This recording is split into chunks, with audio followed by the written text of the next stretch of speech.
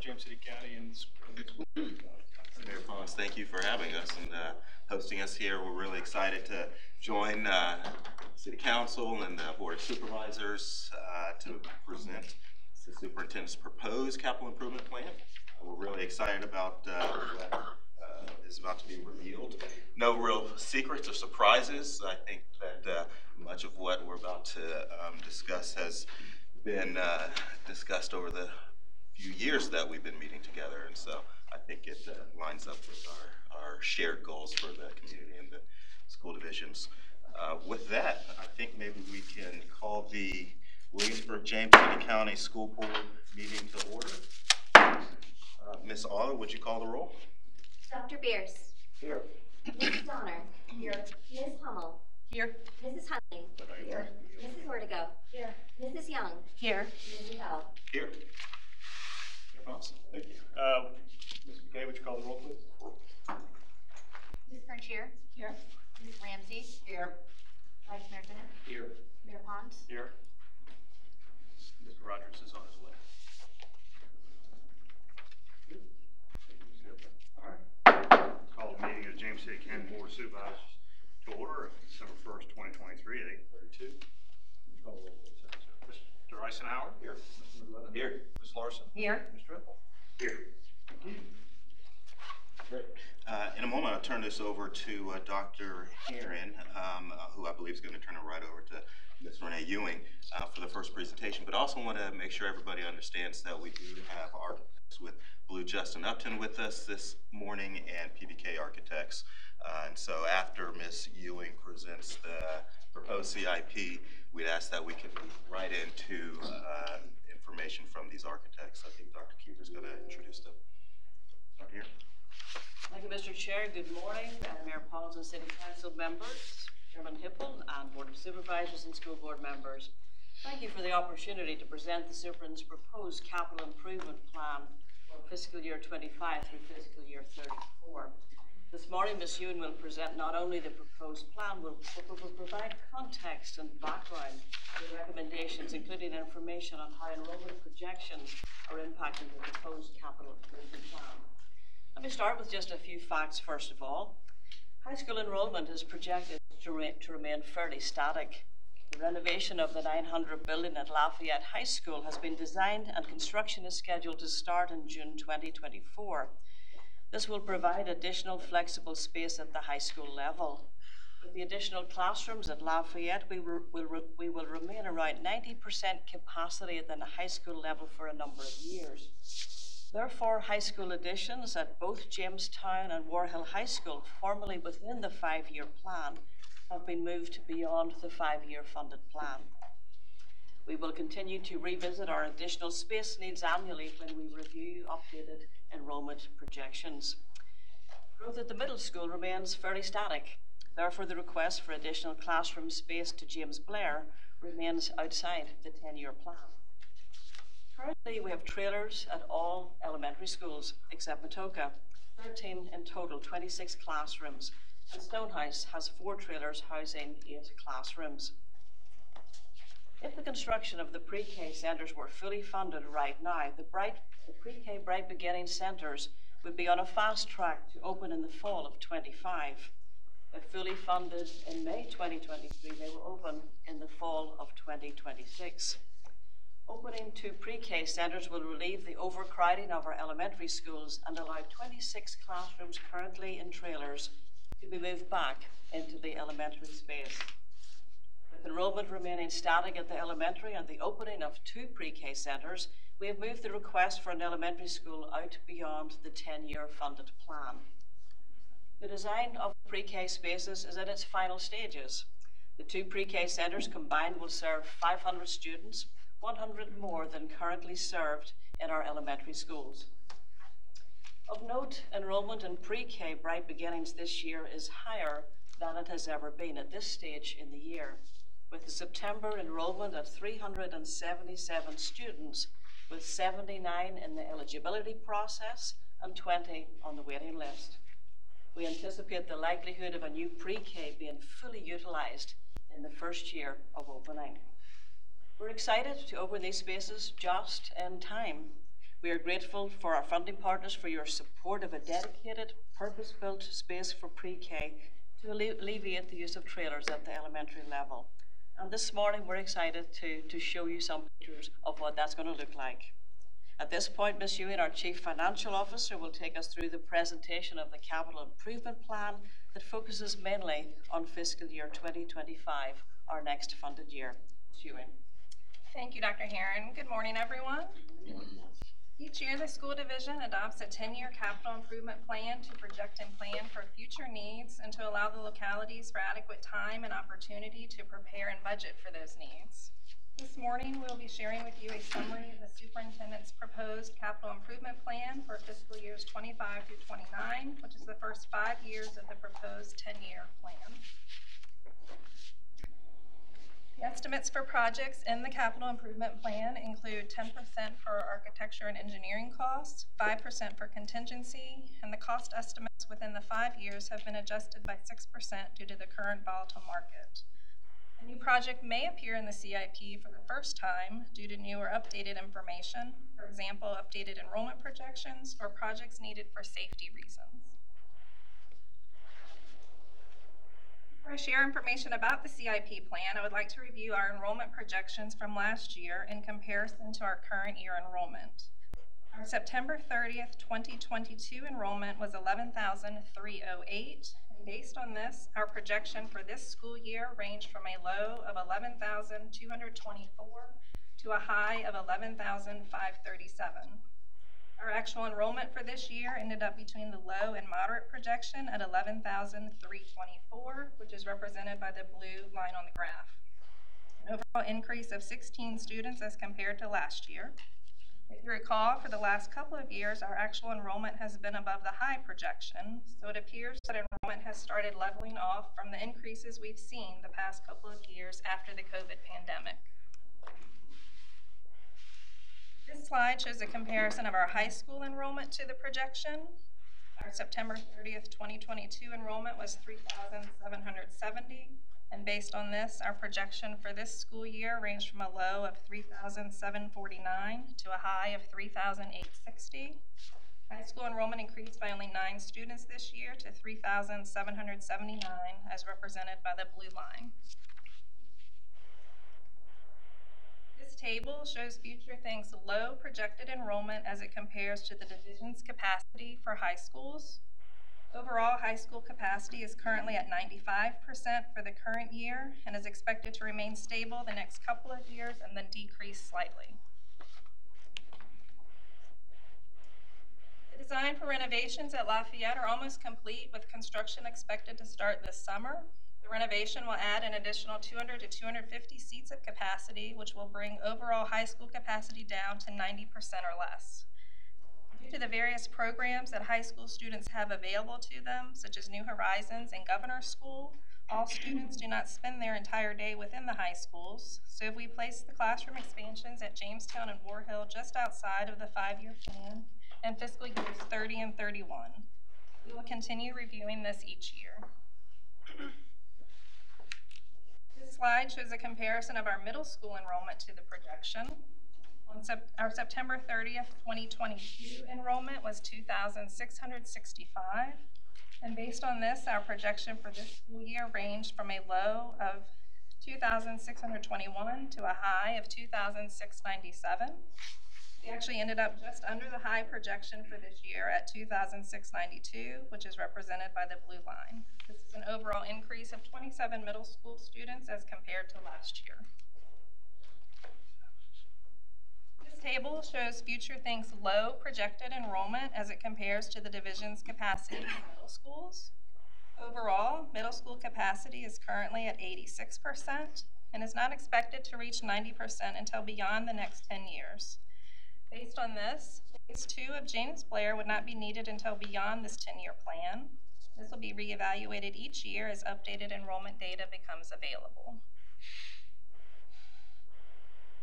This slide shows a comparison of our elementary school enrollment to the projection. Our September 30th, 2022 enrollment was 4,873, and based on this, our projection for this school year ranged from a low of 4,854 to a high of 4,980. We actually ended up right at the low projection with 4,853 elementary students, which is represented by the blue line, and this is a decrease of 20 students compared to last year. This table shows the elementary low projected enrollment with pre-K added. Overall, we are currently at 93.2% capacity.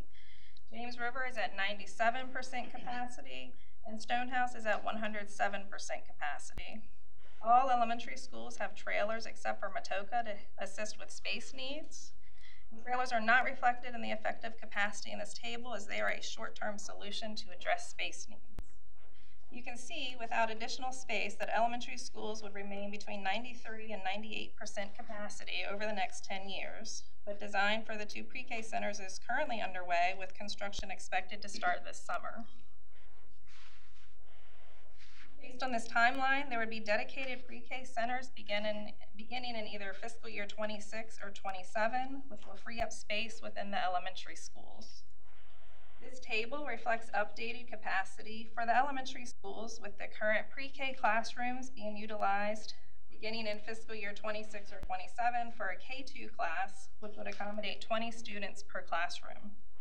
Comparing this new capacity with the low enrollment projection from this year, elementary schools would be at an overall capacity in fiscal year 26 of around 84%, but will remain under 90% capacity through fiscal year 34. Matthew Whaley and Stonehouse will be over 100% capacity in fiscal year 26 when the pre-K centers would open, and James River will be at 99% capacity. The division will need to go through a redistricting process in preparation for the opening of the pre-K centers. And based on these enrollment projections, elementary capacity will not reach 90% during the next 10 years, so a 10th elementary school is not included in the CIP plan. We obtain updated project estimates the year prior to anticipated funding from the localities. This table shows the increased cost for the fiscal year 25 projects included in the CIP plan. Estimates provided for any projects in years 2 through 10 are placeholders and may change because of natural economic forces like inflation, labor shortages, supply chain issues, or other factors that persist longer than anticipated. Cost changes for projects in fiscal year 25 from the adopted fiscal year 24 amount total $1.1 million as outlined on this slide. The design of two pre-K centers is underway, and we expect construction to start in late spring or early summer, but it is contingent on receiving additional funding. As part of last year's CIP request, we had requested construction funds of $39.7 million, but only $28.8 million was approved by the localities. The architect has provided us with an updated cost estimate for the 2 centers, which is $42 million. Based on this information, we are requesting additional funds in the amount of $13.2 million to be able to complete the 2 centers, which will help to alleviate space constraints at our elementary schools. If you recall, we had estimated our fiscal year 23 surplus funds to be $9.6 million in September and requested that the localities dedicate those funds specifically to the pre-K centers in order to close this funding gap. Here you'll see some of the modifications to the 10-year plan, which include switching the Stonehouse and Matoka HVAC replacements to complete Matoka first, moving the centralized storage at the operations center from fiscal year 28 to 27, and increasing the funding request to allow for replacement of the fuel tanks. Repair of the observation deck at Hornsby Middle School in fiscal year 30.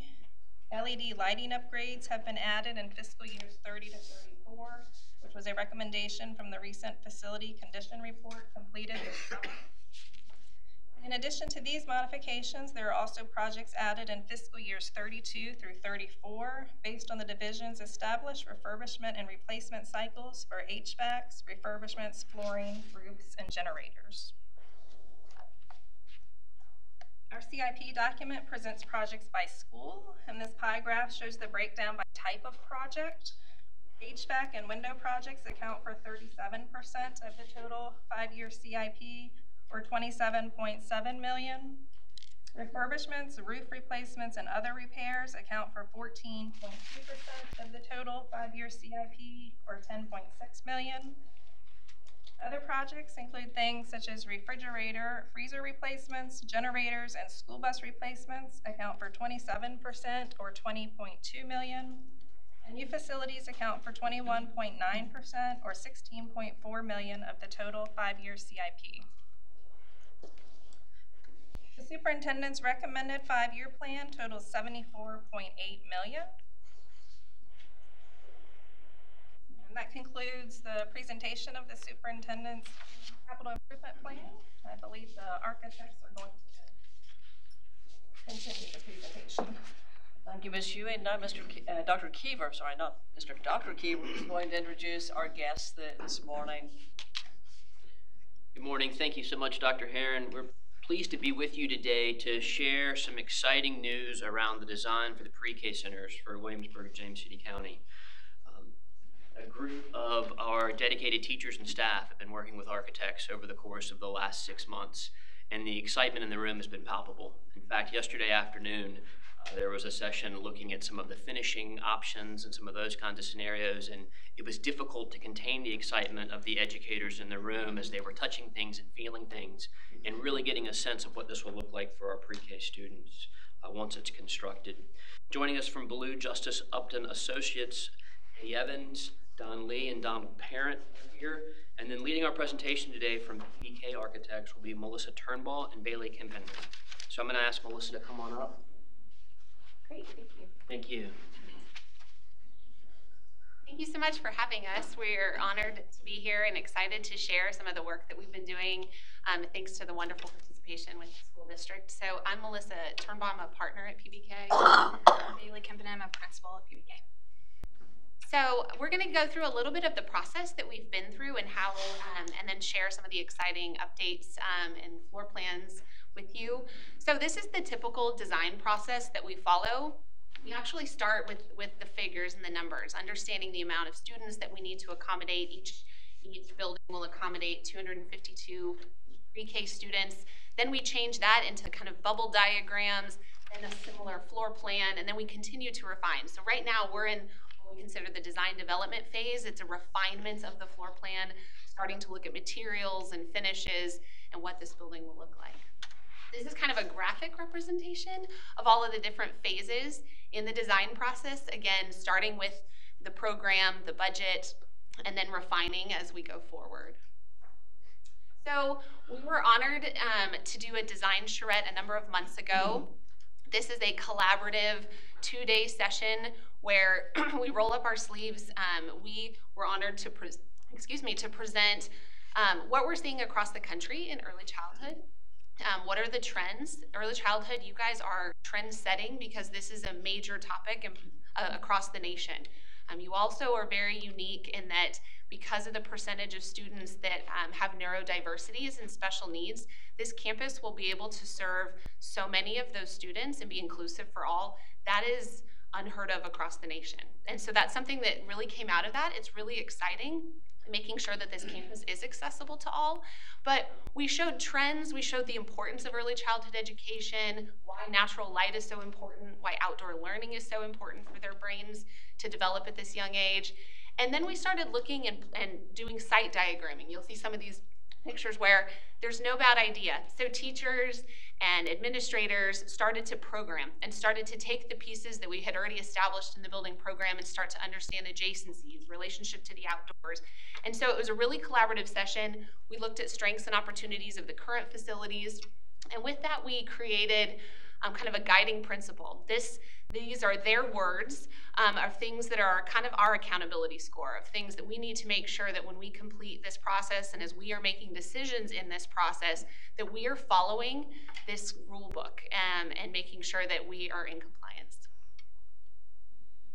Then we worked into schematic design. So we took the great work from the design charrette and the collaborative 2-day session, and we continued to refine. We had more departmental meetings with the district to better understand the specific needs of each program, of each classroom.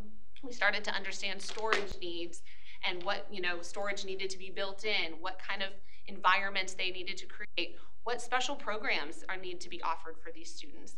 And so we did that through the schematic design process.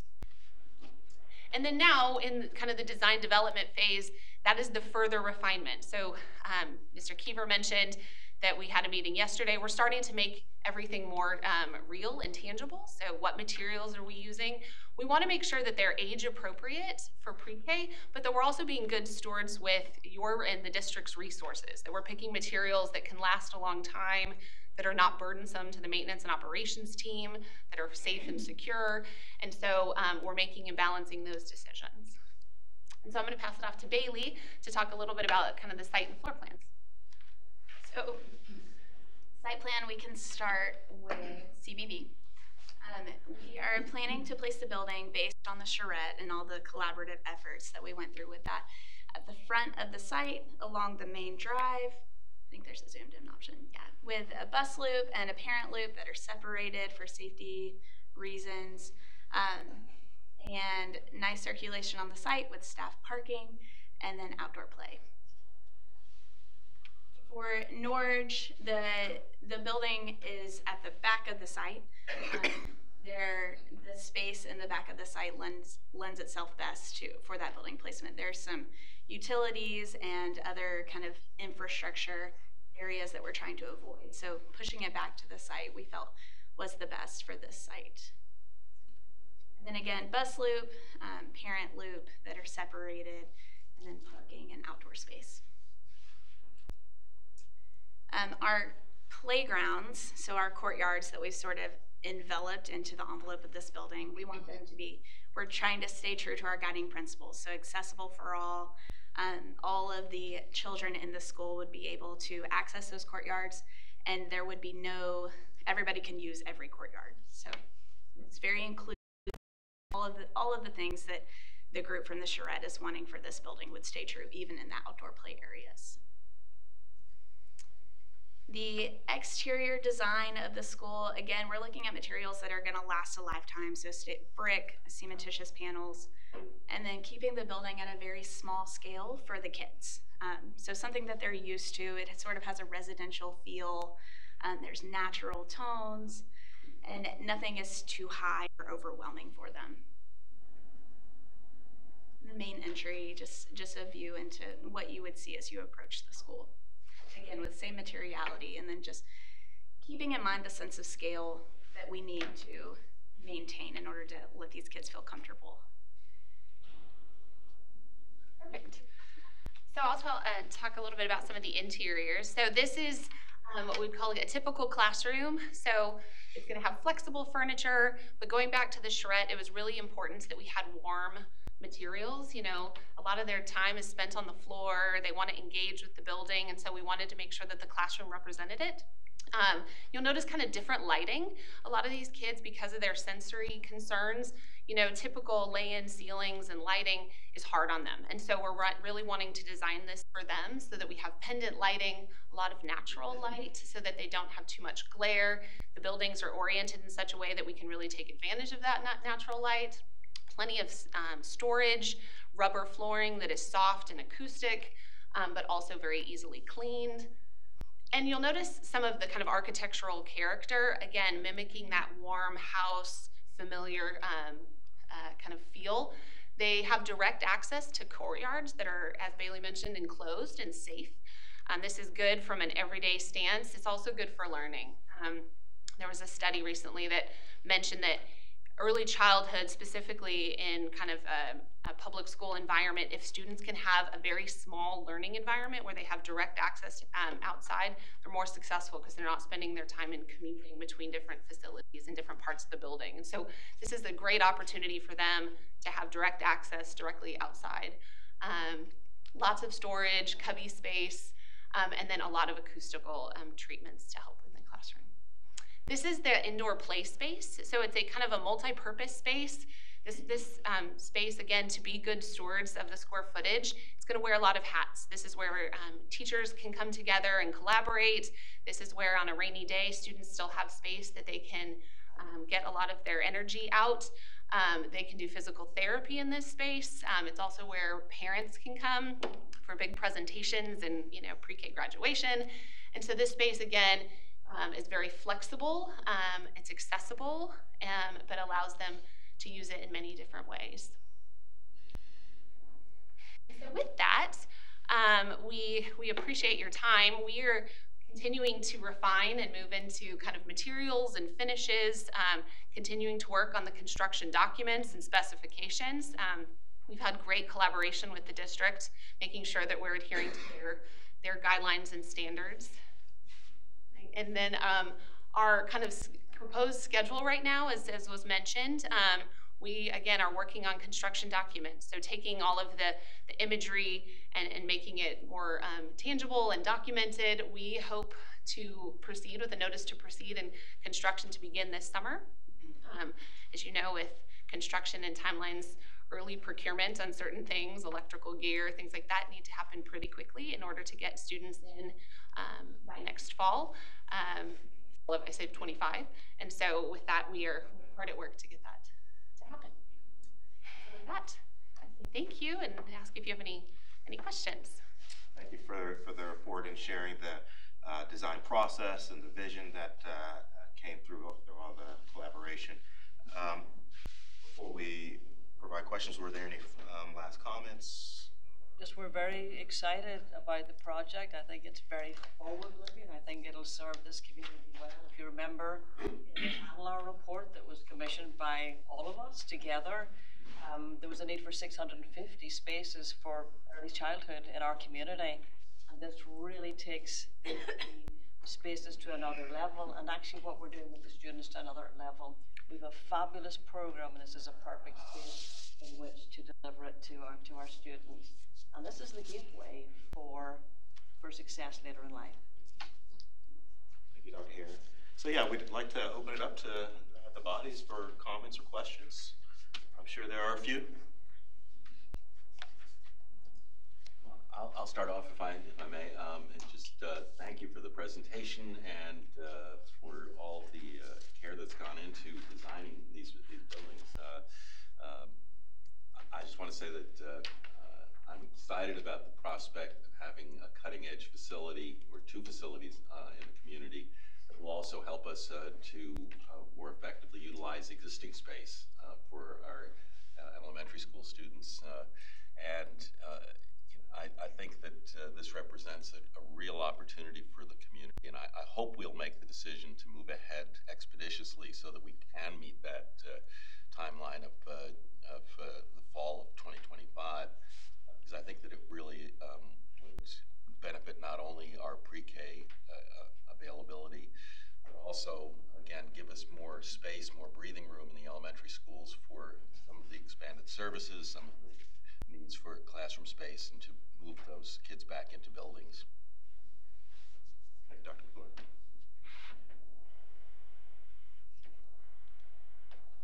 Mr. Chair? Yes, sir. I've been in support of this and think it's a good move forward. I have one concern would be the cost. You know, we've and even in the presentation we talked about budget, and we're now exceeding that budget again. You know, originally when we talked about this, and I've been on the board now for 10 years, and we've been talking about this that whole time. I'm glad we're finally to the point where we're going to be able to put something in the ground and make a difference. But you know, with the cost of it and what we've appropriated, plus the $9 million that the school will have left, appreciate that very much. Watching your budget, and that's why it's still going to give us roughly about $4 million, I would think, somewhere around there. We're going to be short. Fall that both our groups are going to have to come up with an extra $4 million. Is there anything to look at in this process to change a few things to make some savings on that $4 million? And how would that be addressed, and is it possible? I think every project that we go through, especially new construction, it does go through a process of value engineering at a point along the way. I think some of the space, the classroom space is very similar to what we have for pre-K now, so I don't see much movement in terms of reducing that space, but we'll certainly have a point in time when we'll be able to look at every piece of this building and see what's possible. We're presenting it at its best and what is really needed. I'm always concerned when we start to think of a building and start to reduce what we think it will cost to do it well. Because I think of our middle school, James Blair. It's a beautiful school, it's a great school. It doesn't have an auditorium, and students there right now travel to other auditoriums to perform, and will do so until that school is eventually expanded. And so I'm always concerned when we start to diminish space that we really, really need to do it well. But certainly that is part of our process. It happens every single time, and we will look at it, sure. And I'm not necessarily looking to diminish any spaces or cut down. Just look for any value engineering, any savings, and that sort of thing as we go through the process to you know, of course, it's always hard to find another $3 or $4 million in budget. And as you all know, you know, dealing with your budget, what you have to deal with every day. And, you know, I do support the facility and all the things that are going into it. But I'm always, you know, watching those pennies as well, because, you know, once we get the building built, then we have to staff it. And I know with that issue, you know, I have some concerns there as well as far as the numbers I'm starting to see on what it's going to cost to staff it to, you know, because I know you can't do dollar for dollar, but, you know, we're already supporting almost 400 students, and add another 100 to it, but the cost I'm seeing for 100 is quite a bit. So I'm balancing both of those, because this will be, you know, one ask of this and then another ask of staffing and that sort of thing. So I've got to look at both of those numbers, but I do appreciate you getting all that information to us.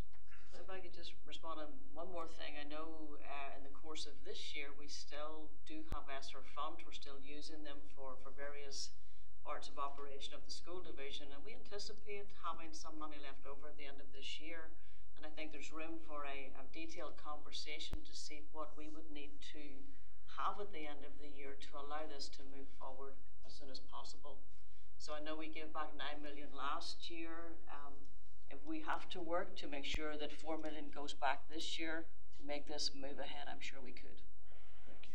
Appreciate it. And Mr. Chairman, if I could just add on to that, and I certainly appreciate Mr. Hippel's concern about making sure we're aware of the full cost of both the operation and the capital construction.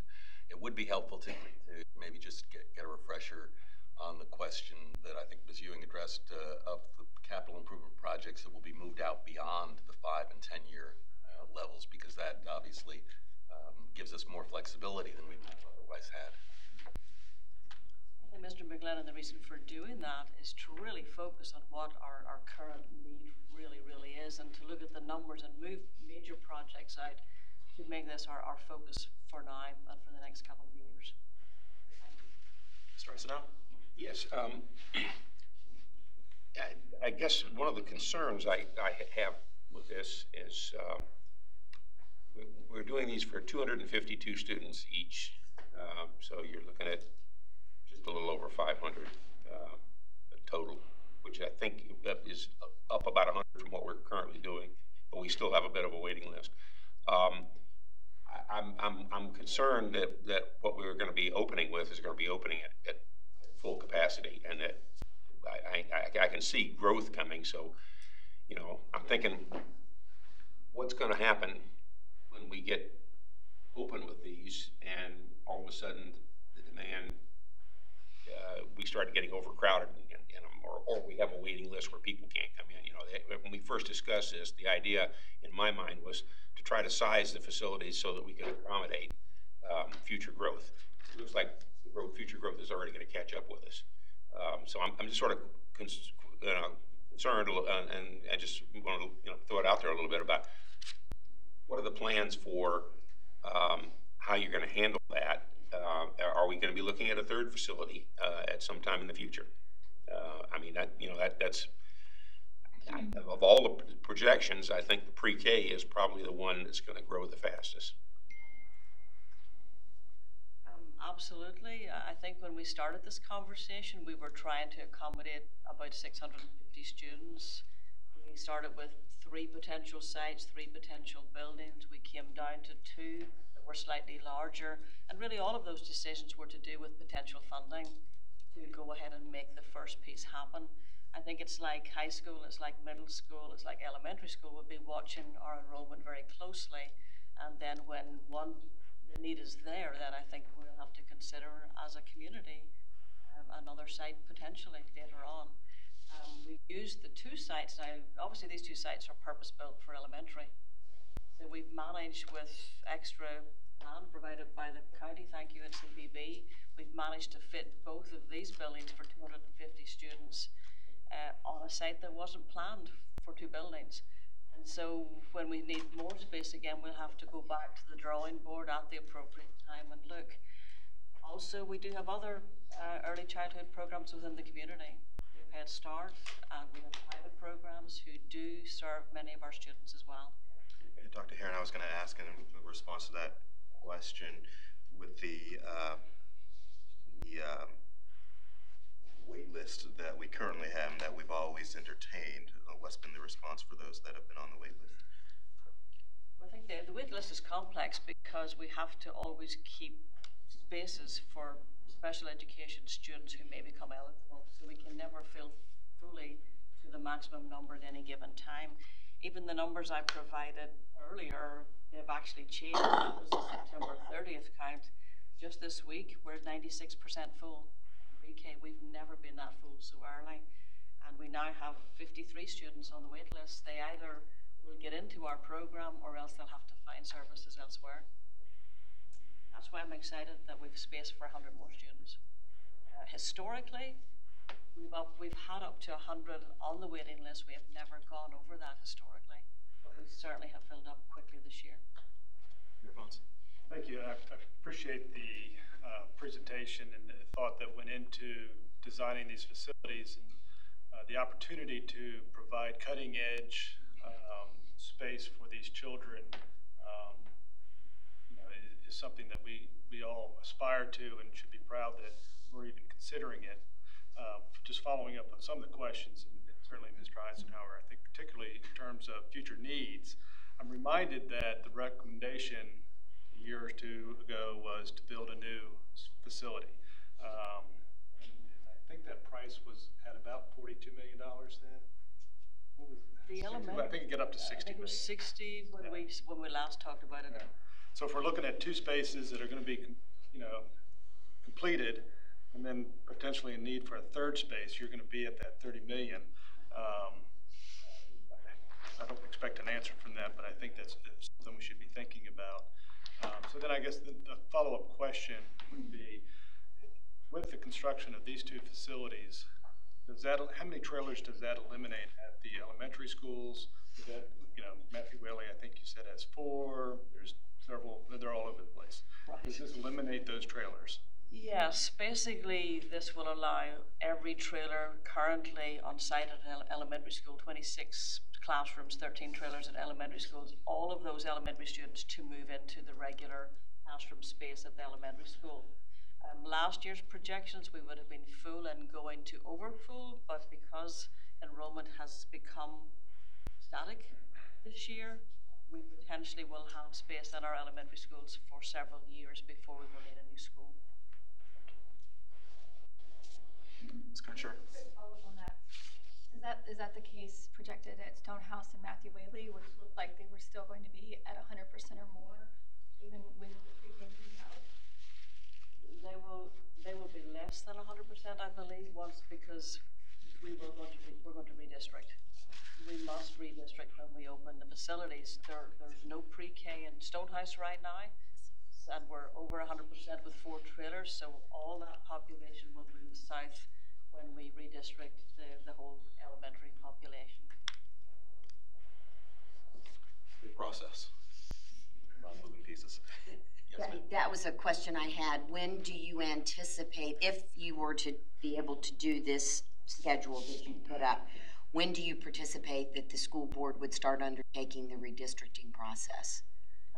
Two answers, Mrs. Larson. We either start next year for a 25 opening, or we start the year after for a 26 opening. If we have the funding in April approved, we can start the building, the construction, the process. We can get out to bid and get it underway. If we don't have funding until May, the normal process for approval of a CIP, then we're looking at a 26 opening rather than a 25. I just want to know when to turn off my email. You understand. Yes, sir. Mr. Rogers. Thank you. Follow-up question on some of the enrollments that Mr. Eisenhower and Mr. Hippel were asking about.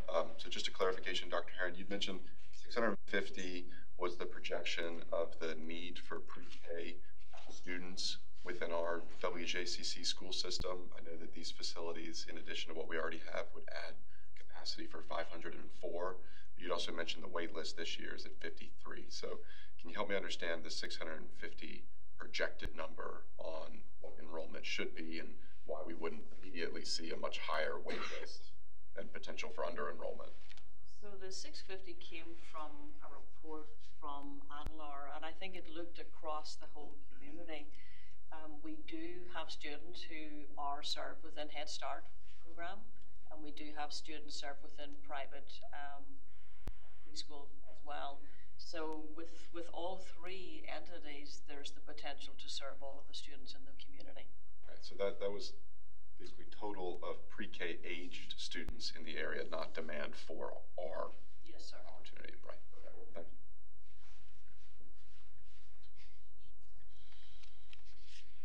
Any other questions or comments related to the presentation? Getting quiet on me. Now, is there another piece of information would be helpful to us? What would be the savings of the elimination of trailers at the school? It'd be helpful to kind of figure out the total impact. We can certainly get that for you, Mr. McLennan. As you realize, the trailers are funded right now. The renting of the trailers is funded by the ESSER grant, which goes away September 24. And so there'll be addition to next year's budget to account for the addition of the rental of trailers next year. But we can certainly get you that figure, and that's an important one. Are you renting all those trailers currently? That's correct. Okay. Mrs. Larson, over a number of years we've looked at renting and buying, and we've found it more cost effective to rent because of the deterioration of the trailers and not been worth anything after a period of time. It might also help to just define for people that may not be aware, what for pre-K, what is your food, what students are you obligated to serve in pre-K? We're obligated to serve those with special needs, but eligible students have several at-risk factors that we actually serve with the program as well. And that can be a variety of different things, whether it's poverty, one-parent families, and several criteria that go into whether a child is eligible for pre-K. And so really it's 62%, I believe, right now of our pre-K population is special education. And how do those students come to know about what your services are that you offer here in the community? We actually, pre-K and kindergarten enrollment are actually advertised every year. And we actually look for students within the community that need our services through Child Find.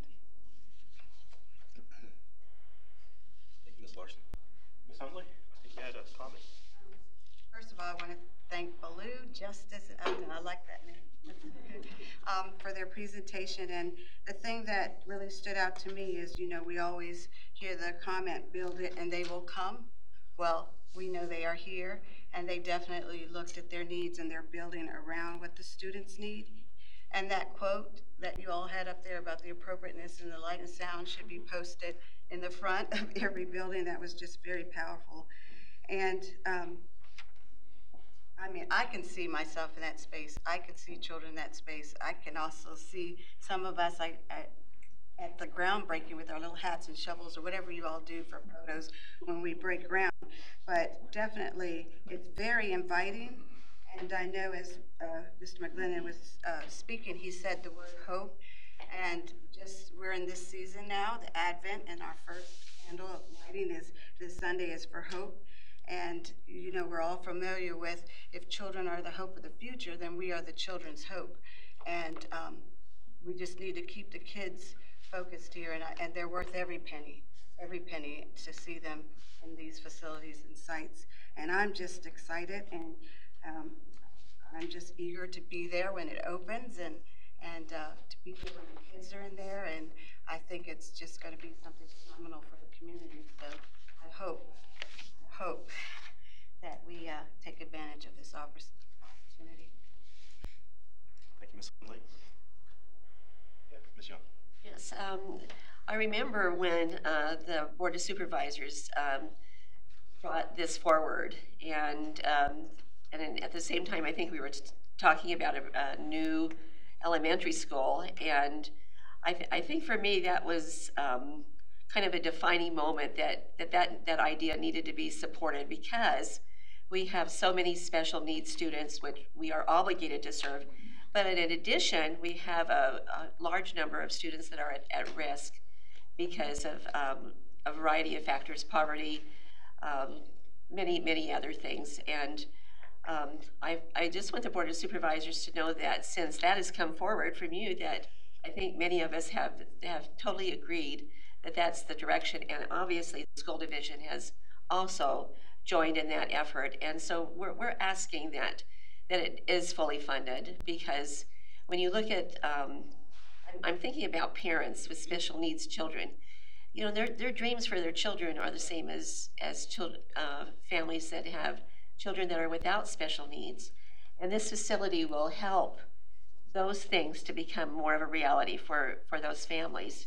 And probably the most important thing, it will help those students achieve those things that we all hope for children. And I do want to thank the Board of Supervisors for being so proactive in this effort. And as a board member, I have appreciated that and I have fully supported that. And I just wanted to make that statement. Thank you. Ms. Young. We have better than an hour remaining on our schedule. We don't have to eat into it if we don't finally need. Thank you, Mr. Eisenhower. But again, another opportunity for final questions or comments as we've been sitting here digesting the information.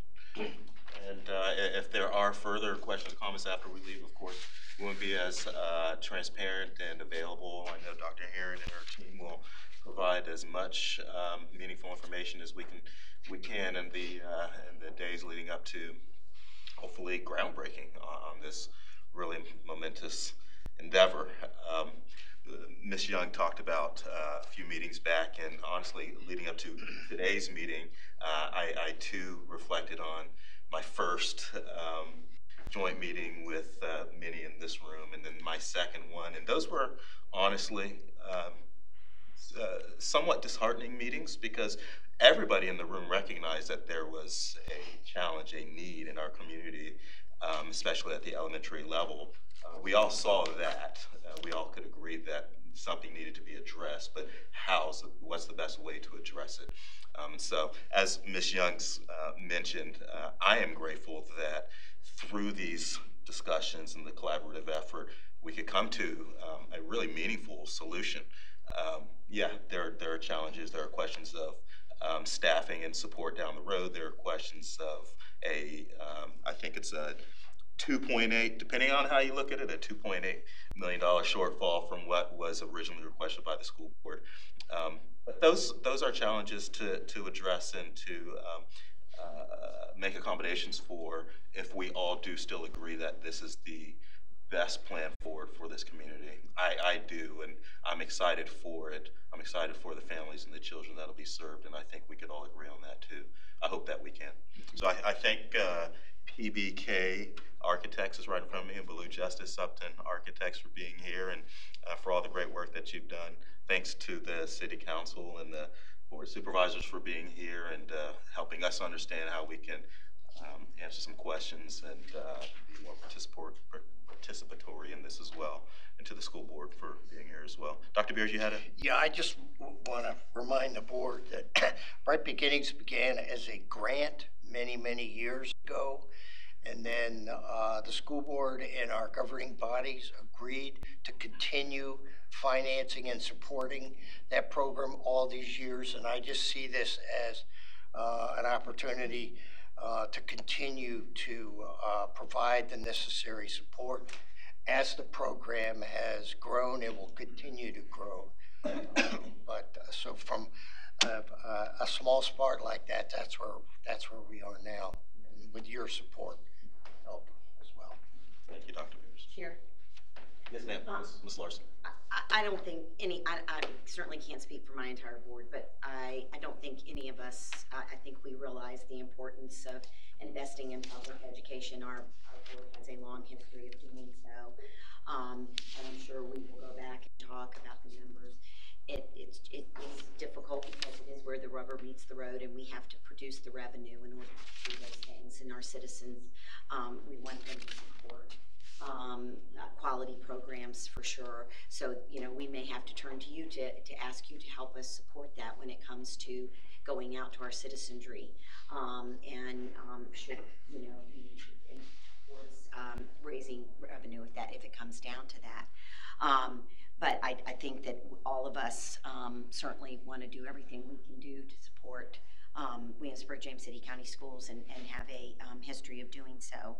But I didn't want to leave the table today without thanking most especially Chair Dow, Ms. Young, who is the other the in Berkeley, Dr. Beers and Ms. Hummel for your service on the school board. It's been a pleasure to serve with you all. I wish you well in your future endeavors, and you'll never forget the impact that you made on the children of Williamsburg, James City County, and neither will we. So I just wanted to thank you for your service before you jump off.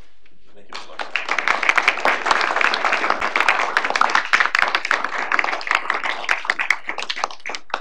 Just one more point of information for Ms. Lawson. I know that in the hospitals when women have their children, CDR, they have pamphlets about if you think your child has developmental issues. So I had a son that was in Bright Beginnings because I was considered geriatric mom. But me too. I was like, when they showed up saying, we're here to help you, I was like, what are you talking about? But CDR is a big help. So we need to make sure we check in with CDR because they know a lot of the information on children that might be coming our way as well. Thank you, Ms. Hummel. All right. Well, thank you all for being here. We're going to go ahead and adjourn this meeting. We'll adjourn the school board. Thank you. Ms. McKay, would you call the roll, please?